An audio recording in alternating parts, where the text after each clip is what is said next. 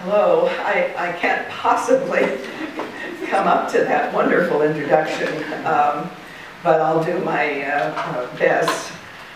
It's a great pleasure to be here. I've long heard about the Toronto's iSchool and the interesting mix of people and professional perspectives you have. So it's a great honor to be able to come and speak here.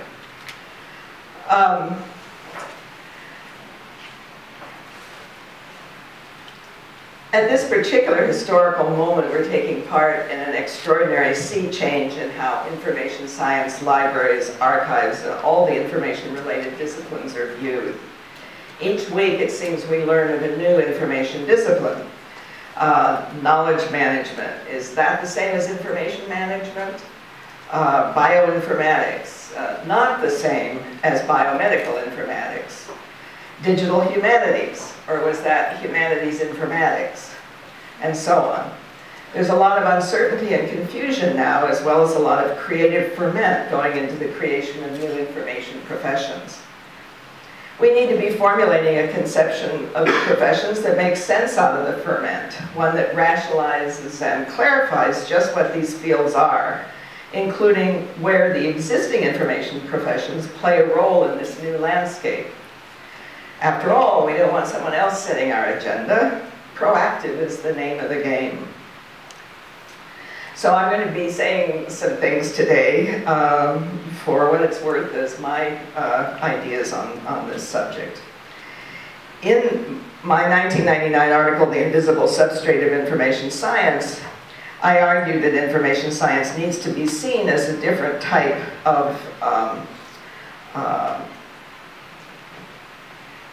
you know, I thought something went wrong there. That's killed my, it's killed some of my slides. Let me, when I was sitting down there, I thought, where's my slide set? Do we have technical support in the room? Anyone on the forum? Now, I think it killed the first. Okay, no, Well, that's the first screen, though. How could that be? I don't understand. No, is that the next one? Did it come in somehow after all? Maybe it got bumped. Yeah, so that's okay. So, yeah, all right. It must somehow 3 blanks got inserted, I think. That must be what happened. Okay. So I argued that the typical academic disciplines, normally we can think of them as being on a spectrum in this manner, where the going to the arts, the humanities, the social sciences, and the natural sciences, and mathematics. And I think this is a common way it's thought of. I would argue, however, that there are some fields that cut across this spectrum. They deal with every traditional subject matter, but do so from a particular perspective. These fields organize themselves around some particular social purpose or interest, which then becomes the lens through which the subject fields, such as literature, geology, and so on, are regarded. There are both theoretical and research questions to study, and practical professional matters to address. I call these fields meta-disciplines. And 3 prime examples of these are the information disciplines, communication and journalism, and education.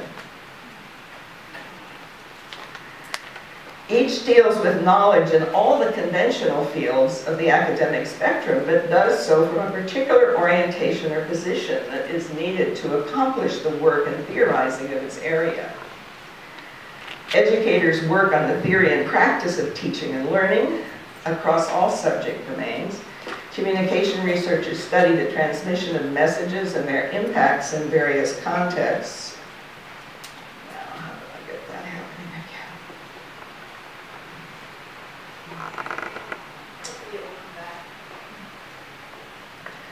again? And communication practitioners, namely journalists, learn to identify topics of interest, sleuth for news, and shape and present a story.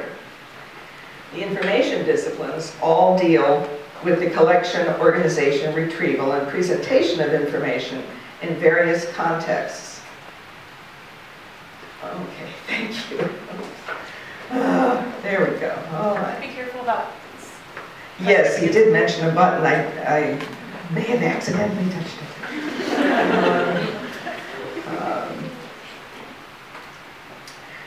So the information disciplines deal with all the usual things that we hear about here in programs like this: the collection, organization, retrieval, and presentation of information in various contexts and on various subject matters. That social purpose shapes all the activities of the information disciplines. It's the lens through which the subject content of traditional disciplines is viewed. And in all three of these example areas that I gave of education, communication, and information disciplines, the content of the conventional disciplines is being shaped and molded for a societal purpose through different types of professional activities involving the manipulation and transmission of knowledge. I think it's important to see the fields this way because the meta-disciplines do not obviously fit into that conventional spectrum that I had up there in the way that biochemistry fits between biology and chemistry, for example. People don't know where to place us and consequently tend to be dismissive. We represent a dimension of scholarship and professional focus that just isn't in most people's consciousness. So, for example, we have all heard the scathing dismissals of education courses in universities as being content-free. Some of us may have heard that about the information disciplines as well. Because we're taking that meta perspective, it's one that's invisible to most people. They haven't thought about it. This leads to our fields, I think, being rather seriously misunderstood by many in society, including highly educated people. Some of the confusion comes out in discussions about interdisciplinarity. If you're studying art information, it does not mean that your work is interdisciplinary in the conventional sense, as in a blend between biology and chemistry to create biochemical research. Art is the subject matter being managed, but art information work does not blend art research and information research in any conventional sense of interdisciplinarity. The information research is always at a meta level. For instance, we study how art historians go about their work in order to make better information systems for them. We do not research historical questions in art.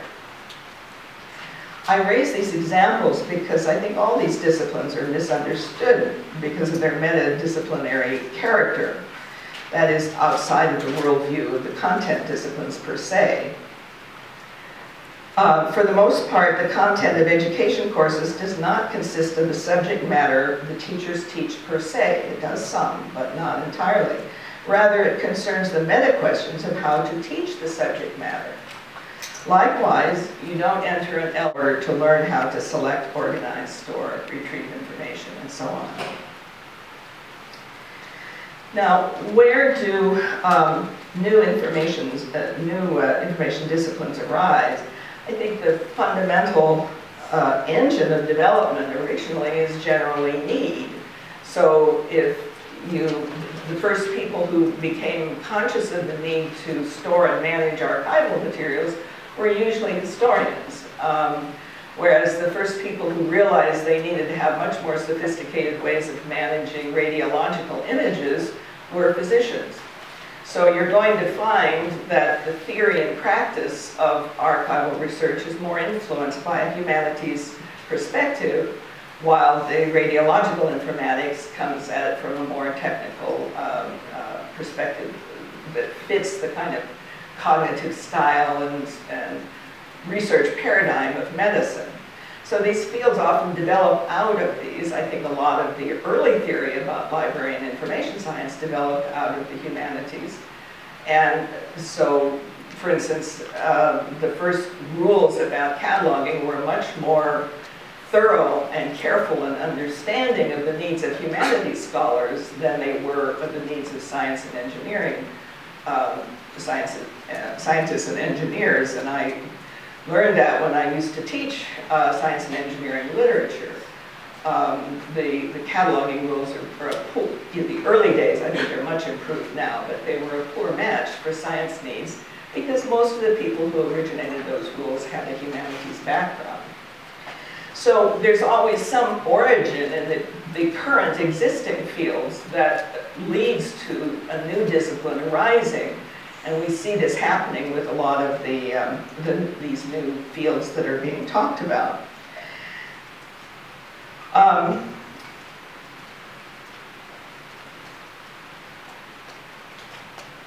I have here an example of arraying the spectrum. These were the 10 areas that we covered in the Encyclopedia of Library and Information Sciences. And I arrayed them on that traditional content spectrum, not because they solely deal with those areas, but because they often originated there, and still their research and thinking tends to have an orientation associated with the arts or the social and behavioral sciences or more mathematical approaches. But I think the important thing to remember is, though, that they start with that origin, but they develop into much more general disciplines, just as librarianship applies perfectly well to work in science libraries, for example.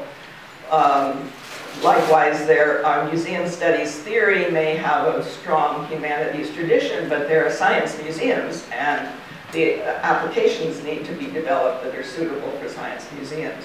So I think historically, what tends to happen is a field arises in a particular area, but then kind of generalizes, because the work is inherently more generalizable. It does, most of the processes and theories and practices that we learn about are applicable across many areas with special applications, perhaps suitably in different areas.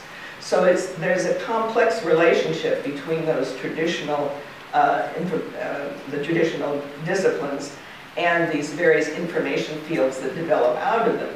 I think one of the things that has led to misunderstanding or siloing between different domains is that they do have these different historical traditions. They've developed often their own specific paradigm and worldview that doesn't mesh perfectly with that of the others, so that there's been this separation across the information domains.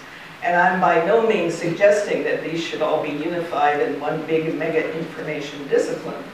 Rather, I'm suggesting that they recognize the commonalities while respecting the unique differences in these different fields, because each of these traditions brings some special, valuable insight to the problems that we're concerned with, and that mustn't be lost. I think that's important.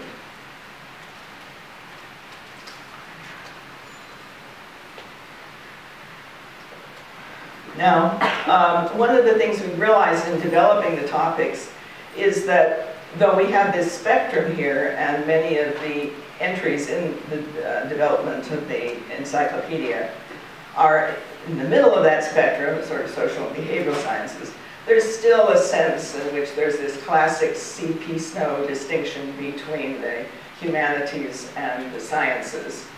And that came out in various of the entries that people wrote for the encyclopedia. Some of them were going completely from a scientific or technical perspective, and others brought a very humanistic and discursive discussion to their topics.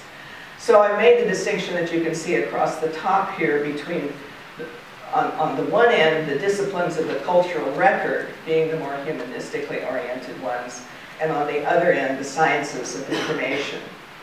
But as you can see, they overlap, and much of the work in the social sciences often partakes of a more scientific or a more humanistic approach to the topics of interest.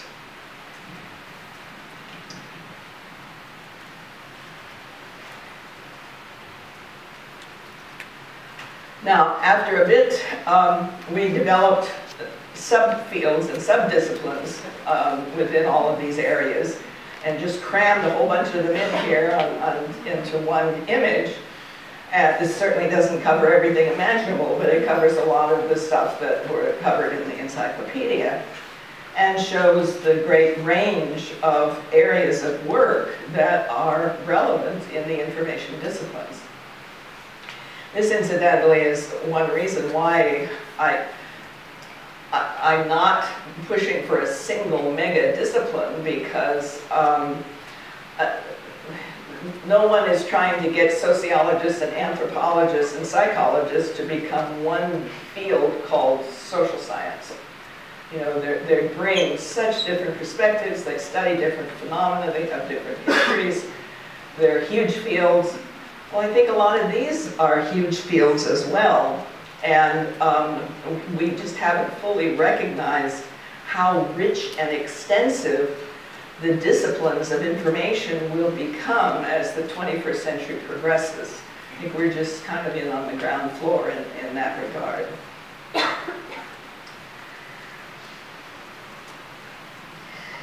Now let's take a still more fundamental look at what the information professions are. I've written a lot about the nature of information and won't try to go through all of that or persuade you of my perspective on it, but I'll try to touch briefly on some things that I think are applicable to this question of how we define the information disciplines.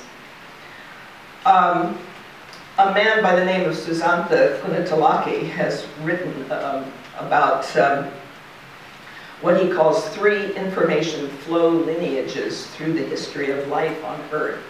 Talks about the genetic, the neurocultural, and the exosomatic. He emphasizes the sense in which each of these channels both stores and communicates to a later time the information it contains. Since the beginning of life on Earth, the genetic line, that is the DNA and the genome of plants and animals, has carried its generation's information from one generation to the next. And that information, in fact, as we're learning more and more about DNA, reflects the entire history of life on Earth. It is stored in the DNA with some of these little pockets of now defunct bits of DNA, but nonetheless say something about the earlier developments and dead ends of various genetic lines that were taken.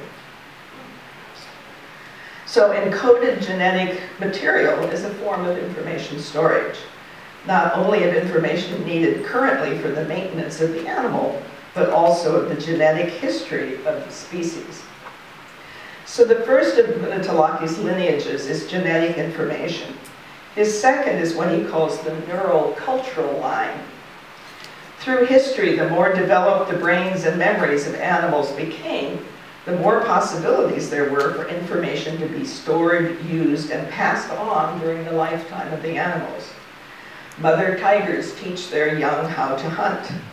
Drawing on her neural information stores in her brain, the mother tiger hunts with the cub, and the cub learns and stores in its brain the methods of hunting, thus carrying this knowledge forward another generation. With the coming of modern humans, and especially with the development of language, it became possible to store neurologically and pass on culturally large amounts of very specific information to the next generation, and so on down through many generations. Some scientists believe that the biblical story of Noah and the flood dates to an actual flood that occurred in Eurasia during the Ice Ages, as the Ice Age receded. One generation told the next generation over hundreds and thousands of years, and the story still comes to us so long after the event. That's information flow through the neurocultural channel. Kunitalakis' third channel is a more recent one, and begins when human beings figured out how to store information exosomatically, that is, outside the body. He calls this the exosomatic flow line. The channel begins with drawings and carvings in rocks, and once writing was developed, exploded in many forms, from cuneiform writing in clay to Chinese characters in ink. In the prior oral age, humanity's total store of knowledge necessarily consisted of that which could be held in one or a few human brains in any community or culture. Memorization was the chief means of retaining knowledge, and knowledge could be passed on from one person to another only in the actual presence of the other person, living being to living being. But once human beings found a way to record information in more or less permanent form outside the body, then that information could be retained for indefinitely many future generations. The person sending the information and the person receiving it did not have to be. Information was no longer limited in quantity to what a single individual could learn and memorize. Stores of that exosomatic information could build up, so that human beings could consult and use the expertise of countless other human beings. The storage and management of exosomatic information was one of the major contributors to the exponential growth of human knowledge and power over nature in the last several thousand years. For each of Gunatalaki's channels, I've identified, described, and labeled. Here's the reference to the Gunatalaki. I've labeled different categories of information. We've got Gunatalaki's three basic ones, the genetic, neurocultural, and exosomatic. I'm going to focus specifically on the exosomatic because I think that's the domain of the information disciplines. And we can make a distinction between recorded information and embedded information.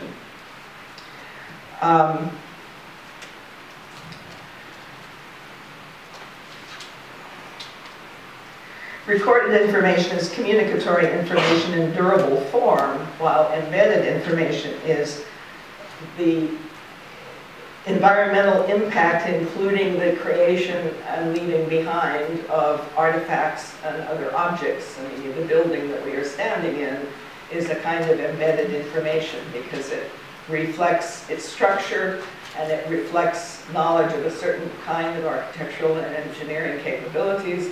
People didn't have 500 years ago. They couldn't have built a building like this. And at the same time, when we just look at the building, we don't know what the justification was. We don't know the expense. The building, in quotes, communicates something to us. But a building per se is not usually a primary channel of information transmission. That would be recorded information.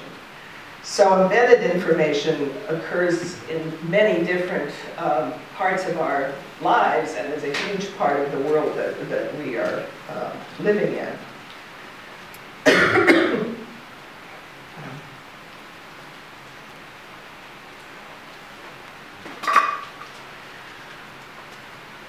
I've added a fourth lineage here of residue, which contains trace information. There comes a time when people or civilizations are done with their books or objects. These are then thrown away, buried, or lost. They deteriorate ultimately to the point where they have blended back with the earth, dust to dust, as the saying goes. But during that time when they are lost to current use, but still have not disintegrated totally, they contain trace information. This form of information is of obvious importance to museum and other information professions.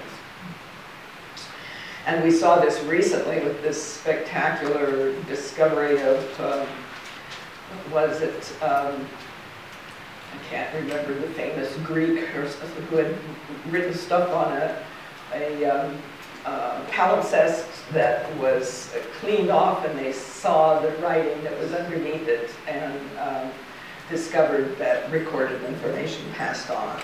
So that's an example of what was on the way to, it was residue and on the way to just going back to dust, but didn't quite make it before we humans discovered its content.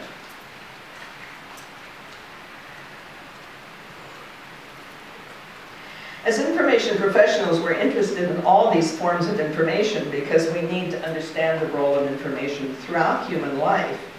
I'd argue, however, that in the heart of the information disciplines is exosomatic information, the external stores of information. What unites all of these professions is that they manage the record of our culture for all of its uses, from entertainment and education to preservation for future generations. Even the bioinformatic databases that store the DNA information of species of animals and plants are a part of our culture in this broad sense that is stored in some recorded form. I'm using culture in the sense of all we've created as a species, as many peoples and many individuals.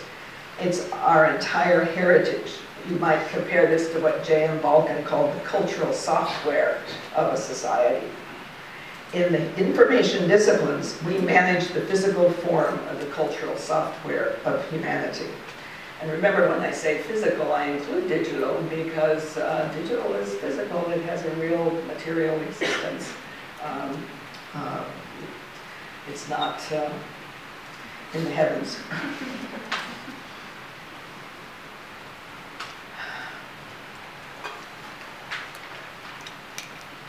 I think we do see it. This is one important place where we see distinctions between different fields. Communication research focuses on what I've called expressed information here, non-durable communication, with the emphasis on the process and effects of communication. While in the information professions, the emphasis on the exosomatic stores of information. Likewise, museum studies and certain other areas have a particular interest in trace information. So these differences in forms mark out some differences across the information professions.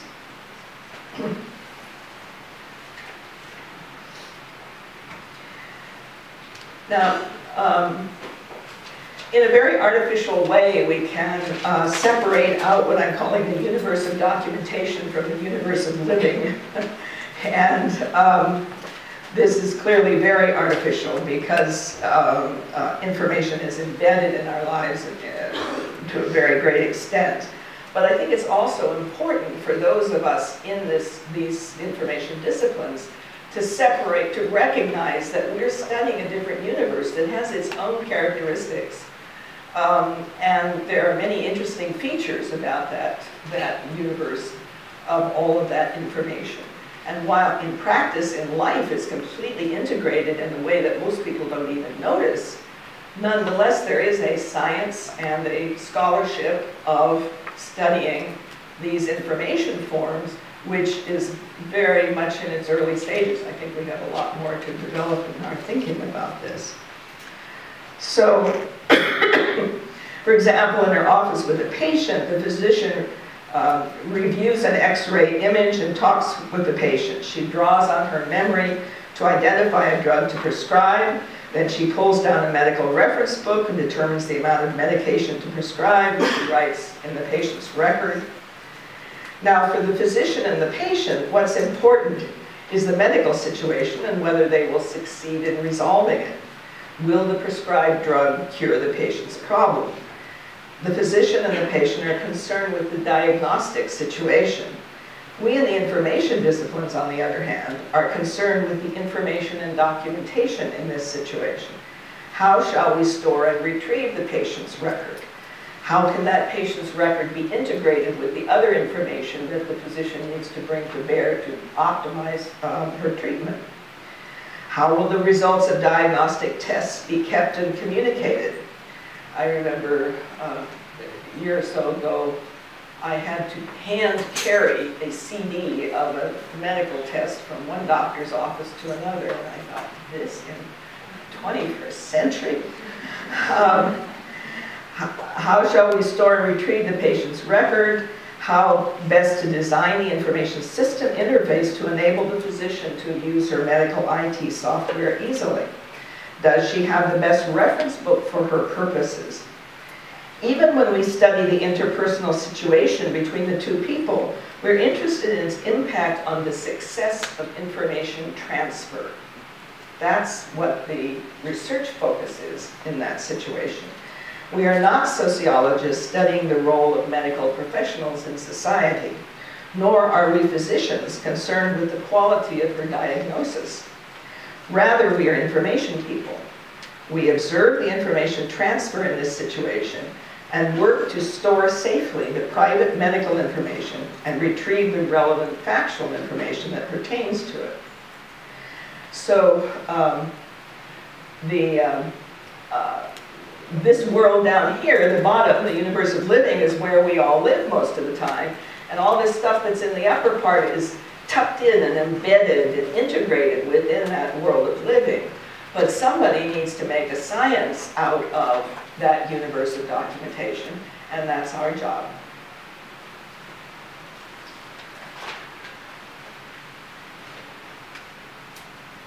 So what can we say to sort out the disciplinary confusion? First, I want to say a little something about a distinction between the terms discipline and profession, because I think that sometimes gets confused as well. All professions, from medicine to accounting to clinical psychology to horticulture, are mixtures of theory and practice. If a job is so simple that it consists of a series of steps that you carry out one after the other, in other words, if a job is algorithmic, then it is not a profession. All professions require the mastery of a body of general theory and understanding, which the practitioner then applies selectively and creatively as needed to a series of real-world problems. The application of the general knowledge requires judgment and experience to do well. That's the essence of a profession. Some of that theory and research tackles questions of general academic interest related to the important issues in the profession. For example, information studies and information science. We've got a lot of research on information-seeking behavior. Studying how people go about finding information has taught us some surprising and counterintuitive things about people and information. Applying what we learn from this research to practice enables reference librarians to provide better service to clients. At the same time, the growth in understanding about people and information that is produced by the information-seeking research also contributes to the social sciences generally, and other academic fields can benefit from our research. So every profession is substantial enough in world problems in the area of its professional expertise. Thus, every profession has both academic disciplinary aspects and professional practice aspects. So to some extent, but not entirely, discipline and profession overlap in meaning. As a rule, when I'm emphasizing the academic theoretical aspects of the fields, I use the term discipline. And when I emphasize the practice aspects, I use the term profession. But because theory and practice are so closely linked, we wanted to be sure to address both of these in developing the content of the encyclopedia. And considering how to handle the relationship between discipline and profession was one of the important issues in the encyclopedia's design. Again, these are the 10 areas that I had listed earlier. But we also had to identify categories or types of topics to be covered. I could go on for a long time about how complicated it can be to develop and make decisions about what is and isn't going to be in an encyclopedia. But this represents a lot more work than it looks. These things look sort of semi-obvious, but believe me, it was the end result of a lot of, oh, did I touch some button again? It was the end result of a lot of work, and these were the broad topical areas, and I have some handouts that I'll make available here for anybody who wants them on that contain particularly the topical contents list, which shows this sort of the underlying intellectual organization of the encyclopedia. So these were the main areas within which, across these disciplines, because we didn't want to silo the disciplines, across the disciplines, that we would find entries. And we found, furthermore, excuse matters wrong there, but it needs to be bumped over. But lo and behold, after all of this work, when we looked at these things, they actually fit Ranganathan's personality, matter, energy, space, and time, which are, his argument was that all classifications need to address these. And by this point, I think I have to agree with Langenhappen. So.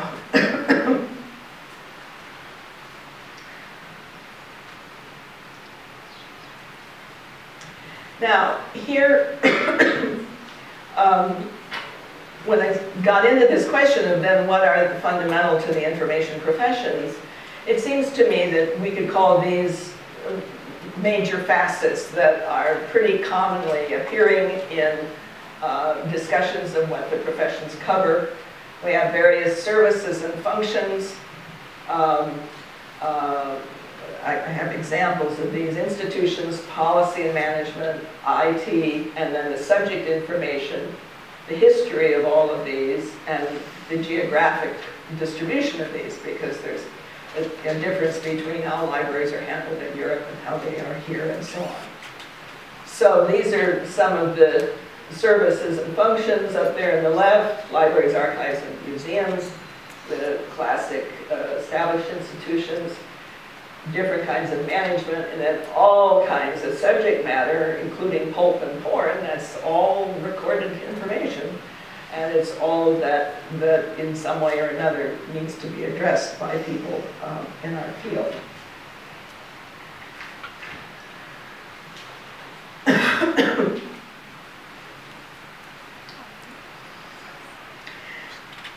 Now, one thing I want to point out is that that I think we don't think about enough when it comes to talking about information disciplines, is that the three big institutional disciplines, librarianship, archival science, museum studies, these were all shaped in the 19th and 20th century around a physical institution that stored physical objects.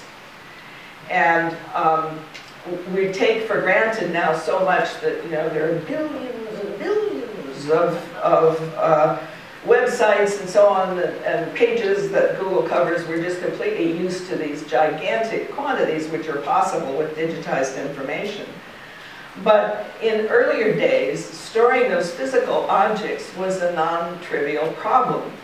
And there's a lot of research that shows that the number of new titles published, the number of new journals started, the number of new indexes started, and so on, have been doubling since the beginning of moving type. And for different media, you have different doubling rates. Some of them are 12 years or 15, and others are 20. But let's just say, for simplicity's sake, that books, the number of titles, not just books, physical volumes published, the number of titles ever published in books, let's say they double once every 20 years. And so in 1450, we start with the Gutenberg Bible. We've got one title. 20 years later, we now have 2 titles. 20 years after that, we have 4, then 8, and so on. So that in the first century, after the development of movable type and printing, we have a grand total of 63 titles, roughly, ever published by this doubling principle. Okay, so that goes from one book to a shelf of books in a whole century. That I think we can manage, okay? But this is one of those curves. Exponential curves work this way. They build slowly at first, 2, 4, 6, 8, 16, 32. And then we get more and more. And so when you're up at the level of 250,000 titles ever published, doubling to 500,000 titles ever published, doubling to 1 million titles ever published. Well, this is what the library world was going through in the 19th and early to mid 20th century. The biggest challenge, and I would argue the reason librarianship professionalized in the late 19th century in the first place, was because the number of books being collected were getting to a size that it required professional management. You just, it was one thing to have a little Library of Congress with 20,000 volumes in it at the beginning of the 18th century, and to be getting up into multi-millions by the turn of into the 20th century. And during much of the 20th century, an academic librarian would consider his or her principal job to be to get the new library building. You know, when I was younger, that was what it was all about, because the resources were growing at such a pace that you had to scramble to keep up with them. And during much of the mid-20th century, one new big library building after another was being built, that's where the focus had to be, because if you were going to be a good research library, you had to have these research resources. Well, eventually it reached the point where, you know, the next library building up, the next doubling would have to be 5 blocks long by 5 blocks. It just would be too big. It wasn't practical. I think at that point we sort of had necessity mothering invention, and we got into digitized information. So because that was just becoming physically impossible to maintain in the old physical form. But I would argue that the fields that developed in the 19th and early 20th century, library science, archival science, museum studies, these developed around that physical institution for the simple reason that that physical storage was the primary challenge that people were encountering at that point. Now in the 21st century, there are new fields coming online where the physical storage challenge isn't so serious, and it's not any longer so focused on a particular kind of building as being sort of the center of the thinking in the field. So we get others such as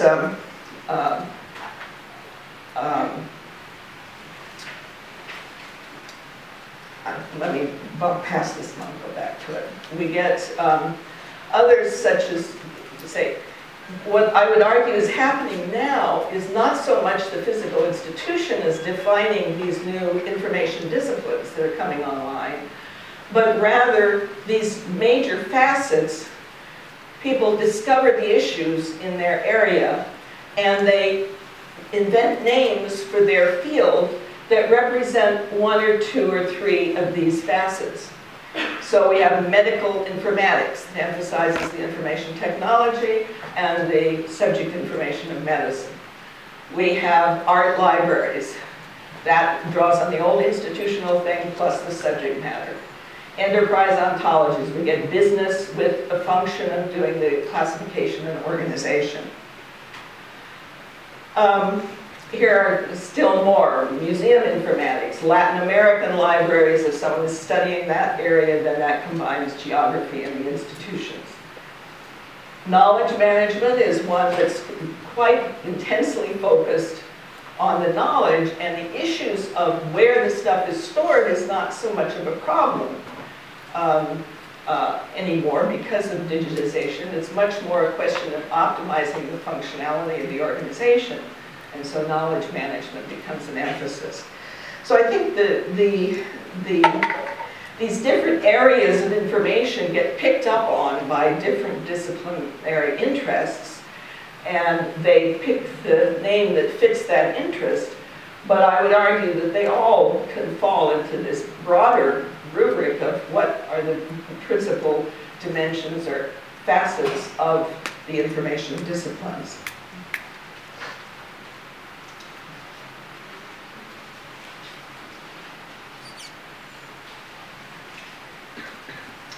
Now, one of the things, let me go back to the services and functions here. One of the interesting things was that we saw the parallels between the different fields. In librarianship, we talk about catalog. Libraries, we talk about information-seeking behavior. In museums, it is visitor studies. And there are a number of these parallels from one field to another. And some folks have responded when I talk about these kinds of functions, and those are just examples trying to draw from several different areas. These services and functions, some people say, oh, well, those are not going to be needed anymore because we've got everything automated. We've got content management systems, and you just dump all your content into it, like into a pot of soup, and you let it mix around, And you let our search algorithm search on it, and voila, you have everything you need to know. I would argue that while we have a lot of powerful technology that we didn't used to have, that it's still the case that information needs tending. And just because it's digitized doesn't mean it doesn't need tending. It's still the product of human beings, and human beings have to be able to utilize it. And that means organizing and structuring it by whatever technology or human practices you use that make it useful subsequently. So whatever name you might give to it, I think we're going to find, after the romantic blush of being excited about new technologies fades a little bit, I think we're going to find we still need to tend information if we want to make it available for humanity, and that's what these professions do.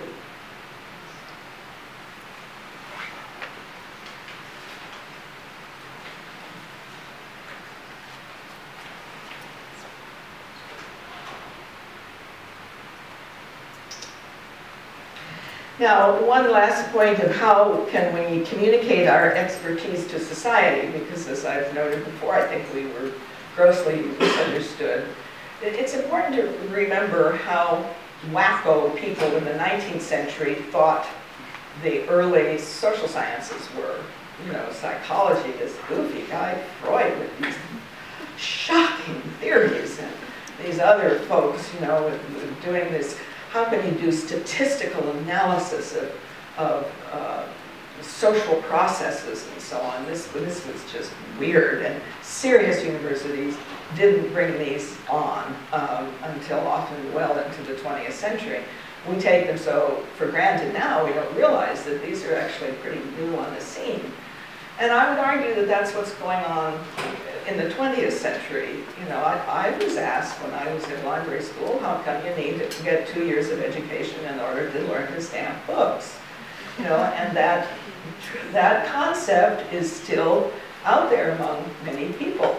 Why can't we make all information free? Well, maybe because it needs tending and it takes work to make it actually usable and accessible. And that should be a social process that gets valued in the economic calculations of people. So how do we communicate that expertise? One of the things I find, and you probably do too, is particularly maddening, is that I think it's not an exaggeration to say that the larger society is engaged in a process of obliteration of library-related professions, or at least the knowledge, the official connection of the knowledge to the disciplines. The perennial processes, activities, and objects of our field are being renamed while pretending that these new names have nothing to do with our field. Classification becomes ontologies and taxonomy, because it's more legitimate if classification is drawn from the world of biology than it is if it's drawn from our field. Collection management becomes curation, and library science is being compared to buggy-whip manufacturing or home economics. And there's not a little gender bias in there, which we could have several more talks on. The irony is, of course, that most of these activities are still needed in this new information world. The world doesn't need buggy whips anymore, but it sure needs information collection, management, and access provision.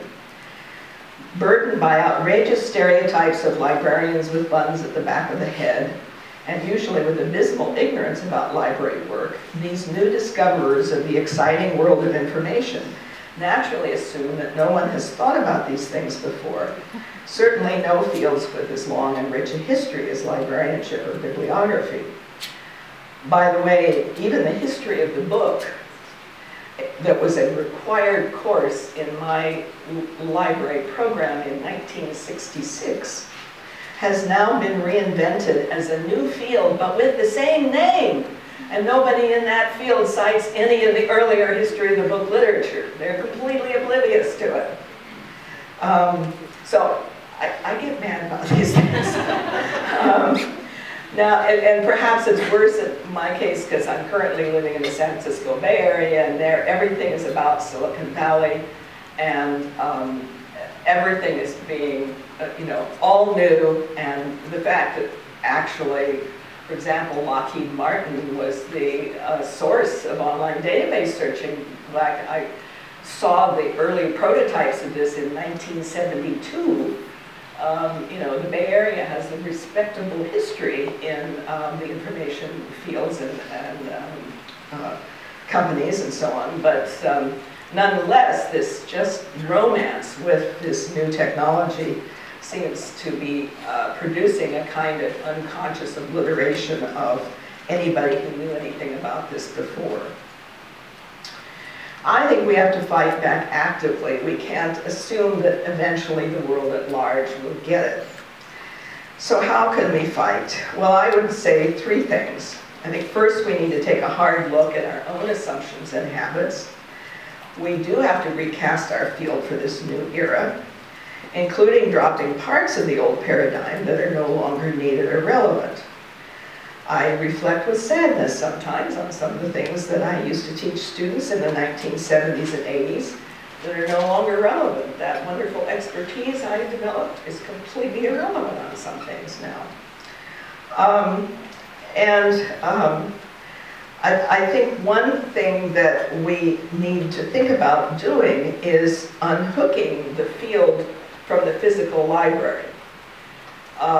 There's tremendous value in having physical libraries, don't get me wrong. I think we need to push that as a place for people to go and experience certain community and other feelings and experiences. But at the same time, as long as we think of our field as radiating out from the physical library, then digital information, information services that we provide to people at home and so on are always going to come second. And I would argue, I think we're already pretty much to a place where if we hold just to the physical library as the center of our professional universe, we're going to be behind the times. Instead, I would argue that we should think of offering the physical library as one of our many cool services and make choices about where will we have a building so that we can achieve these social purposes and where won't we. And in terms of allocating resources, how do we allocate resources for different purposes? And again, I repeat, I think having the physical library is wonderful and important, and I am not in any way suggesting abandoning that. But I think we also need to, like this old line about medicine isn't called hospital science and education isn't called school science, so why is library science called library science? We do need to think about the discipline and the profession and think of library buildings as one of the places that we practice that discipline and profession and make choices about the selection and design and so on of those physical buildings for the purposes that are appropriate in the age of Twitter and Facebook and so on.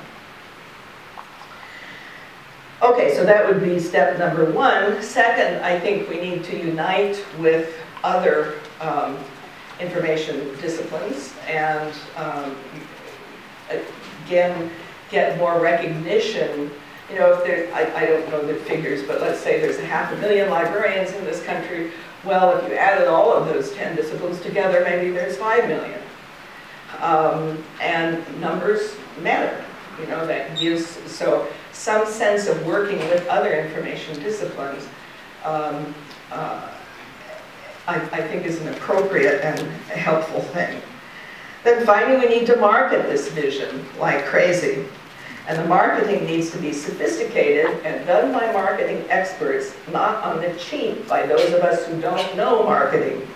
Marketing is a sophisticated professional skill that is generally not taught in our field. This, of all things, is not something to be done through bake sale methods. This is about the survival of what is of value in the information professions and ensuring that our work is incorporated into this larger new information world and recognized in that world, not just taken and renamed. The marketing deserves a serious investment in professional marketing expertise. So in sum, we need to shake up the old paradigm in relation to new realities and recast what we think about what we do, join with other information professions to promote the information professions, and then market the concept of information professional like crazy. There.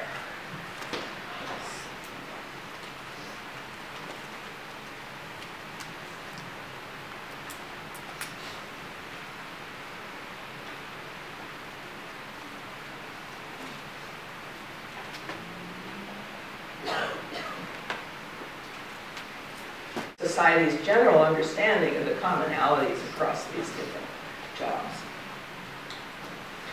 Okay.